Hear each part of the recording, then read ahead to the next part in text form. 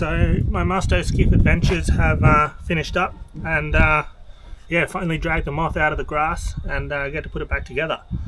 So yeah, huge thanks to everyone that watched that Musto Skiff series.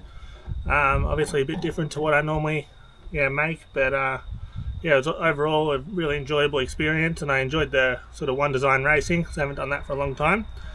But yeah, that gave me some time to kind of ponder the Moth and what I want to do to it next, and yeah, watch those few videos I made on this boat over and over. I've only actually sailed this boat twice, even though I got it in about August, and it's now the end of January. I sort of was watching that footage from Portland and thought I need a ride height adjuster, even though it did have one. It was a turnbuckle, so I had to get in here and wind this by hand every time I wanted to change it, and that just meant it took a while to find the optimum setting for a given day. And I like to sail these boats, particularly when it's kind of in that marginal foiling conditions down at Easter on the lake and stuff, where you can get up foiling in the puffs and then you get to fly around on the very edge of control with just a little bit of foil in the water, and it gets this kind of like wishy-washy feeling, and it's just amazing.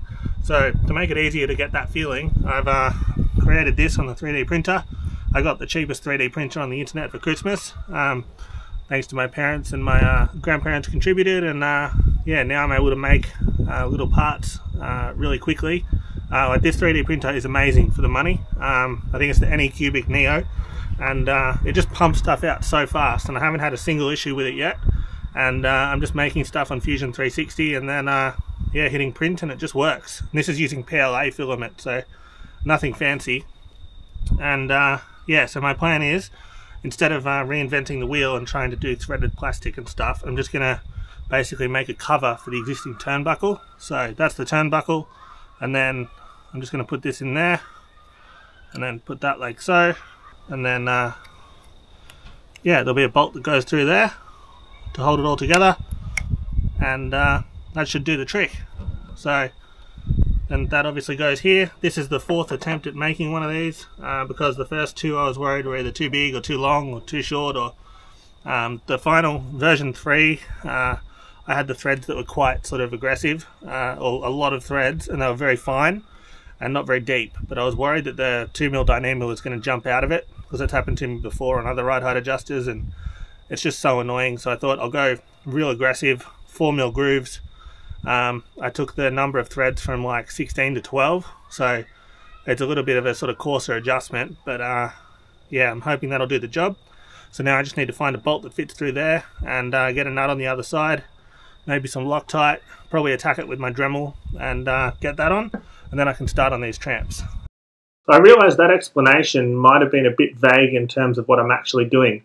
And I've had a few subscribers reach out to me to ask me to slow down and explain stuff in a more comprehensive manner, as some of them are new to the sport. And since there's nothing I like doing more than talking about boats, I'm happy to explain yeah, how this works, and I've done a quick sketch to help. So basically a Moth has two foils, a main foil on the bottom of the centerboard and a rudder foil on the bottom of the rudder, just like the wings and the horizontal stabilizer on the back of a plane. The flight control system on a Moth is a bit different to those other foiling classes like the NACRA 17 and stuff, because it has a flap on the main foil that's automatically adjusted by a clever system of push rods and levers to maintain, in theory, a set altitude above the water. The stick hanging off the front that everyone asks about all the time is called a wand, and on the bottom of that is a paddle, and that bounces along the surface of the water and lets the boat know how high it is above the water at a given moment.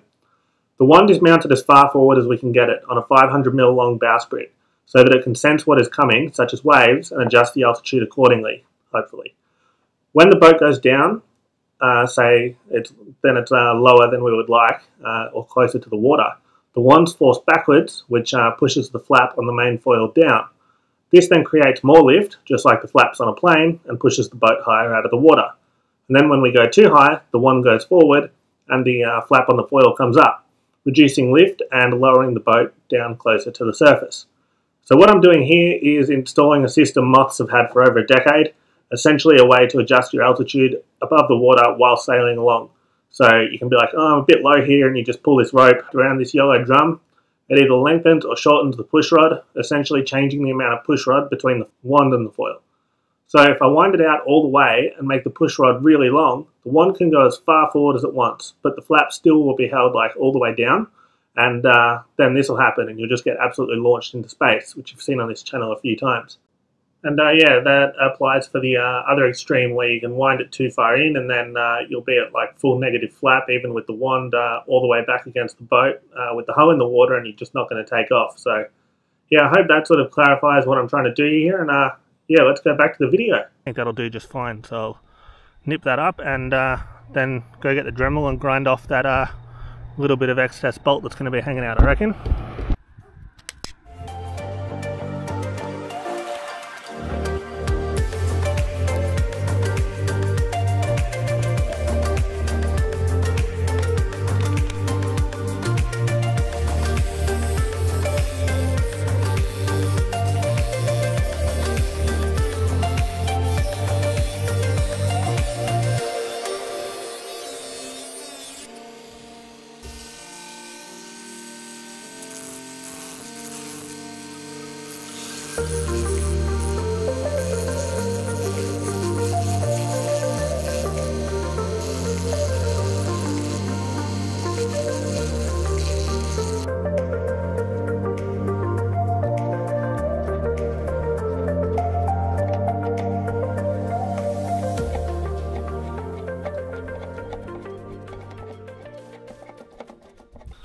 So there we have it, ride height adjusters installed. It's not too pretty, but that's okay. I probably should have countersunk those bolts in a bit further, but I was sort of running out of material as well because there's not a lot of plastic there left to go into. Hopefully the rope will just kind of hop over the bolt and nut that I dremeled down, and we'll see how we go. Seems like a good idea so that I can find the right settings quicker and get the bug cam operating in the window that I want it to be working in.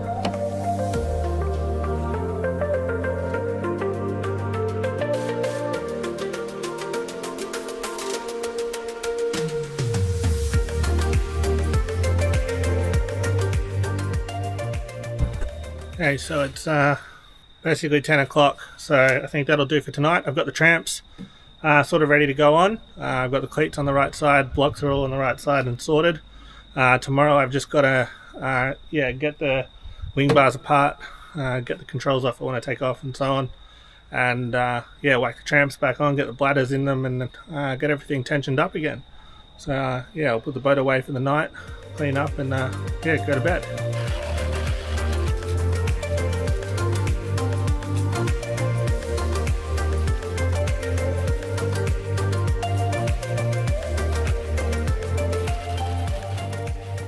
Okay, so another day on the Moth project. Should be able to put a dint in it today. What a day it is to be a sailing enthusiast in Australia, because in the middle of the night, just 160 kilometres that way, past those houses, over the paddock and into the ocean, the Bank Populaire old team went past as it went through Bass Strait, doing about 37 knots, and then Sedabo pulled into Hobart. So I've never seen an old team, don't get them in Australia unless something's gone wrong. And it's so cool that there was one just 160 kilometres away. So there's still a couple more to come past, so maybe they'll get a bit closer. But yeah, what an exciting day. Anyway, I am going to put on these new hiking straps that a subscriber, Scott from Western Australia, kindly sent me. You noticed in the Portland video that I was struggling with the stretch on these seatbelt ones. So yeah, even if as tight as I can get them, by the time I go sailing, I come in and yeah, they'll be all stretched out, and it just makes it so hard because you end up hiking sort of lower than you want. Scott's got one of like the fastest Mach 2s in Australia, weapon of a boat, and he had these ones spare that came with it. So huge thanks to Scott, because this isn't something I ever would have probably gone out and spent the money on. Those were keeping me on the boat, and that's all I was worried about. But these will be 1,000 times better. So they've got like carbon sailcloth through them. So you got unidirectional carbon fibre running up and down, and then fibres going across to sort of keep them together. And underneath they've got a bit of webbing for grip and a bit of padding. So those aren't going to stretch at all. So thanks, Scott.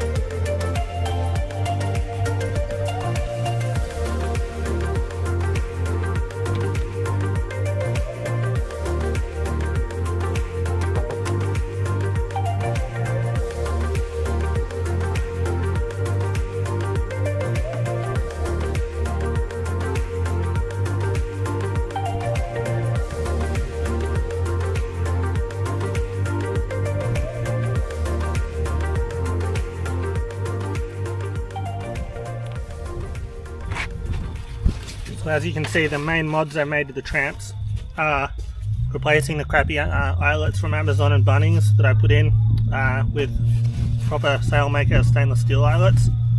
And then I got a 15mm webbing block added back here, which is for the ride height control rope to kind of do a loop. I haven't quite figured that out yet, but I'll find a way to make it work. But I'll just get the tramps on first and then see how it all looks.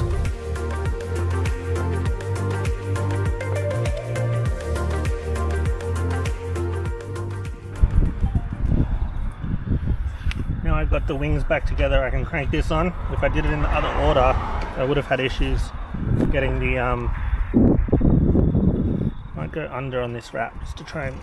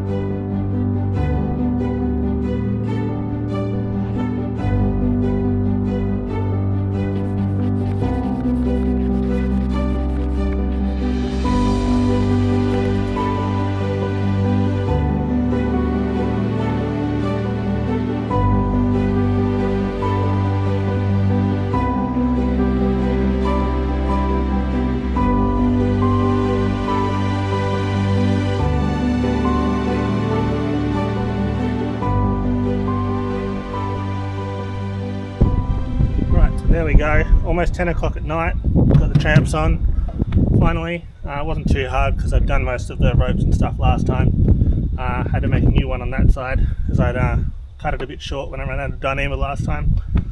But yeah, so stoked with those hiking straps that Scott sent over. They're just stiff, you can just feel it. And they tensioned up really nicely. So tomorrow I'll have to come out and set up the ride height adjuster system, get a take up going up in here. Have to design a bracket for the GPS to go down in here somewhere, get that going on the 3D printer, and try and get it all ready for hopefully Sunday if there's some breeze. Yeah, so I'll go put the boat back up in its paddock and yeah, go to bed.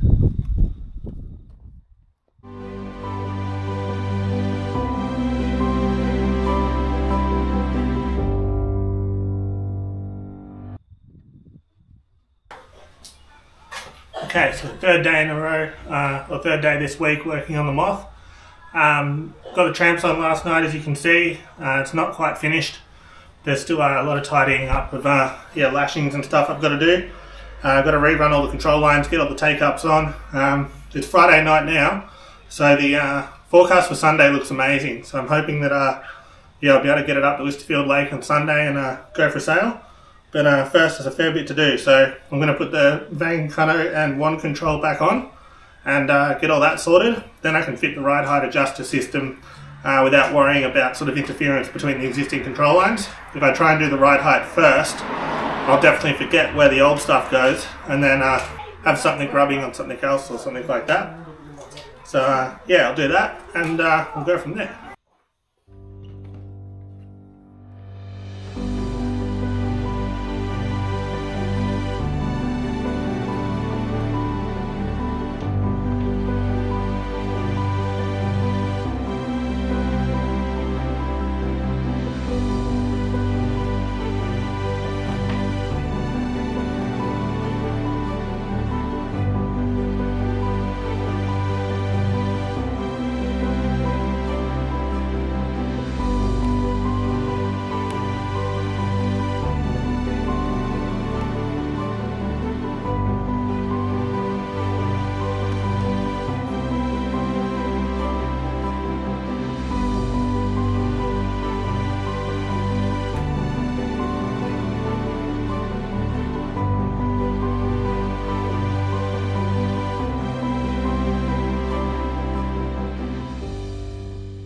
Okay, so this is the part where it's going to get interesting. I've got all the control lines in like normal.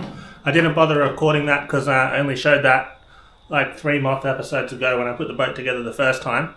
So yeah, this is a moment of truth to see if yeah, all that stuffing around with the ride height adjuster is going to work. Like I said earlier, I've decided to use 2mm Dyneema, which is a little bit tricky to splice. Like it's probably, I know people might splice kite line, but yeah, using a normal splicing needle, that's pretty much the limit of what I can do.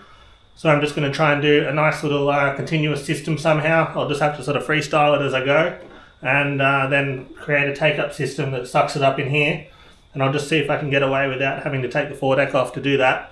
I might be able to, because I reckon the take-up might be able to sit just here, because obviously the tension on this doesn't really change. Unlike sort of a one system where you've got, yeah, 30 centimeters of rope coming in and out. This one's going to stay sort of tight all the time, and I just want firm tension on it. I'm just going to try and use the shocks instead of blocks, and then I'll just put a 20mm block up front here somewhere. I'm hoping because of the 2mm rope, the surface area is not very high, so hopefully I don't get too much friction using shocks instead of blocks. But yeah, let's get into it and see what happens. I'm just going to attach the shocks with my favourite fluoro cable ties.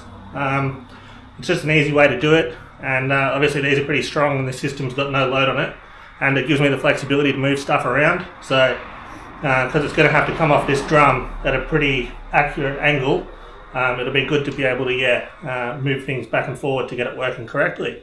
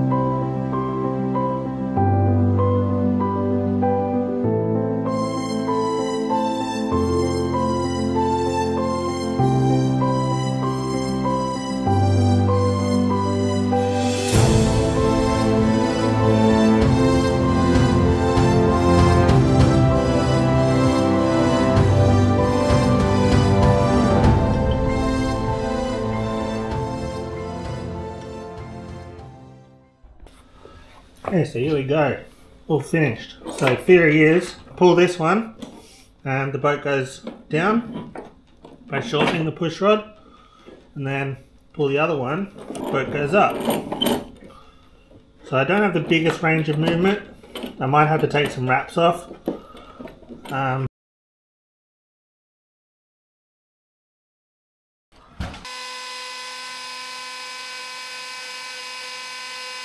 Pretty much the boat back together. I've got to quickly find the clevis pin to go through the fork on the foil, and then I'm going to try and find a way to mount my Nova sail to this boat, because I still haven't found a good spot for it. So I think I'm going to try and model up another bracket that goes around here. It's just challenging because I've got to get it out wide enough to go around the Vang and the Cunningham, and then come back in and sort of sit here on kind of an angle so I can see it from sitting up on the wings. And yeah, I'll get onto that now and go put the boat away and yeah, start editing this video, I suppose.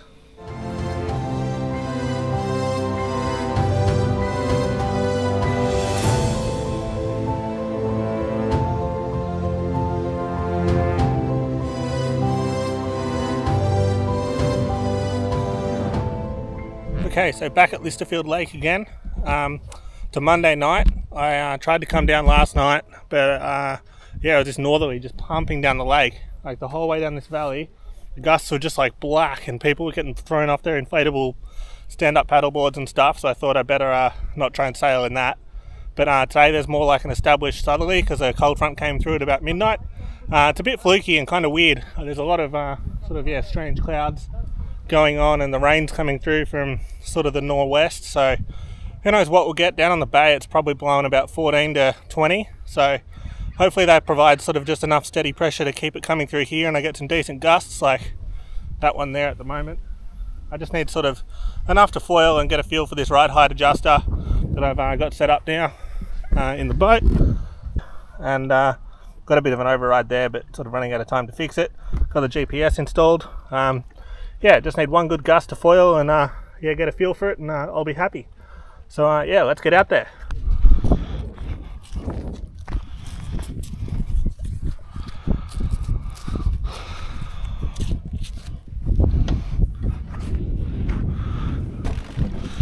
Even though it was 40 degrees yesterday, it's still rather cold.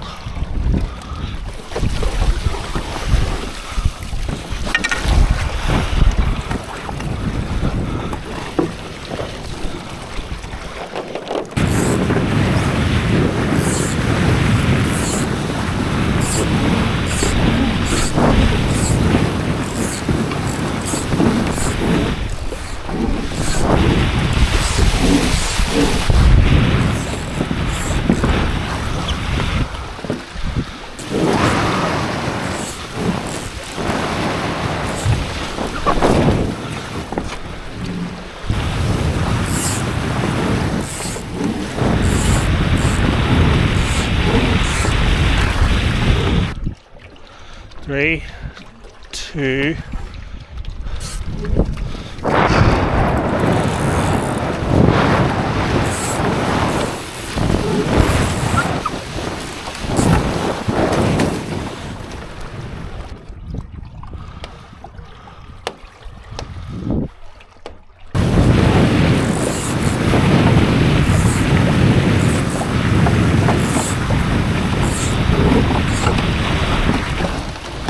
oh, so close.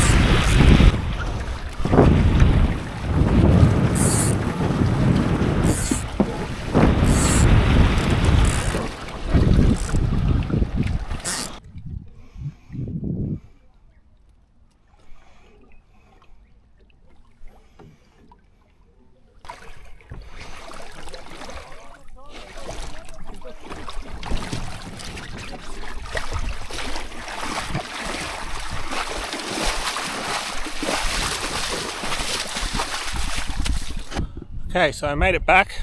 Yeah, obviously a bit frustrating when you get so close to foiling so many times. I think my top speed was 9.2 knots. Probably being on the small foil didn't help. I'll have to try and see if I can get the Mach 2 high lift out of the old red boat to fit in this one. I think it'll work because both of them run Mach 2 verticals. It'll just be whether the angle of attack works in this centerboard case. Obviously you've still got 3 holes in the top of the vertical, so you can adjust it. And remember that old Mach 2 vertical on the other boat, that was one I got that was broken and repaired it, so I could swap it over from like the custom vertical the red boat had to a Mach 2 one. I'm just worried that it'll be thicker through here and might not fit, because this boat has a very sort of tight centerboard case. So yeah, I think next time I sail I'll just bring it with me, chuck it in there, and bring the angle of attack gauge and see how it looks, because I'm sure in some of those puffs today I could have got up if I had the big foil on, even if it hurt me a bit at the top end.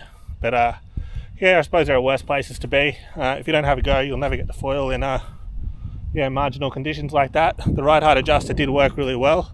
I at least was able to pull more lift in while sailing, which is what it was designed to do. So yeah, that was a win. There was no interference on my GPS bracket, so I was really happy with that. You can see here I've got a bit of a gap below that for the vang, and the cleats still go back and forward too. So yeah, I'm claiming that one as a win. That only took 2 attempts. So yeah, all I've really got to do before I sail next is fix up my crappy splice here that's come undone. that was sort of a crisscross thing under this block, but yeah, viewers of the channel will remember in episode 5 I did that one in the dark at about 11:30 on the footpath. So I'm saying yeah, that one's probably not quite as rookie as it looks, considering it was dark. But yeah, there's a marathon on Saturday, so that's further up into the mountains at Sugarloaf. The breeze looks good, I'll aim to go there. Can have a lot of editing to do between yeah, now and then, but yeah, hopefully I'll be back. If you like the content, please like and subscribe. It makes such a difference to, yeah, other sailors finding the content. Yeah, thanks for watching.